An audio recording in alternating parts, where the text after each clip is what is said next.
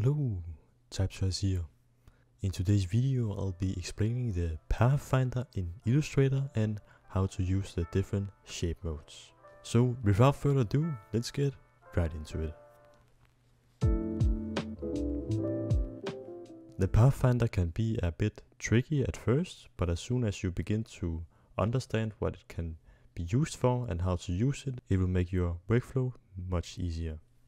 We'll take a look at the Pathfinder and try out the 4 different shape modes, as you can see right here, so you can get an understanding of how these actually work.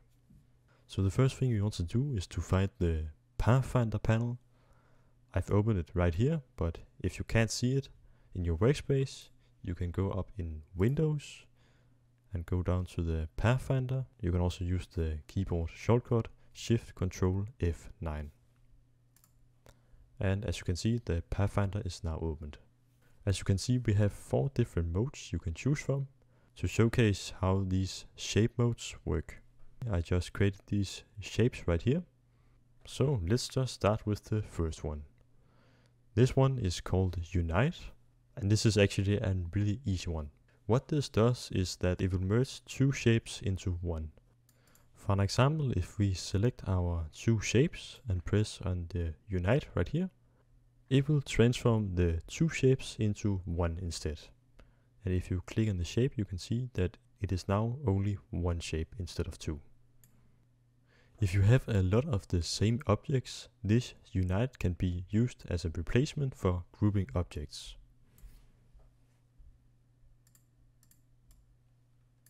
Next, let's take a look at the next shape mode, which is the minus front.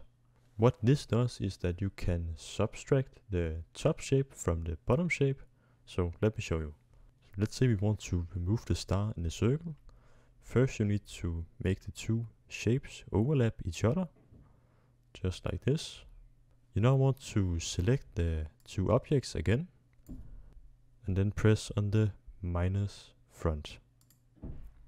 And just like that, you can see that the star is removed in the square. You want to make sure that the specific object you want to remove from the other object is placed at the top. If you would like to place the square at the top, it will remove everything that is overlapping the 2 objects, and it will only be the star that is back. Let's try that. So right click on this, and let's make this on top. So press the bring to top right here. And let's try to select it all again and use the minus front again. Next we have intersect as number 3.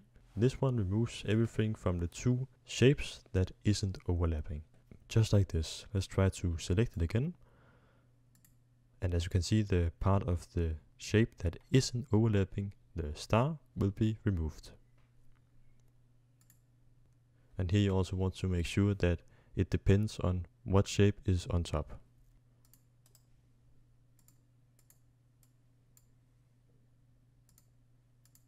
The last one is called exclude. This one is actually the opposite of the third one, which is the minus front, and it will basically remove everything that overlaps and create it into only one color. And that is of course that color that is on top. So let's try to use this. Select it again and just press on this, exclude. You can actually create some pretty cool abstract effects with this one, and it's a great tool to know.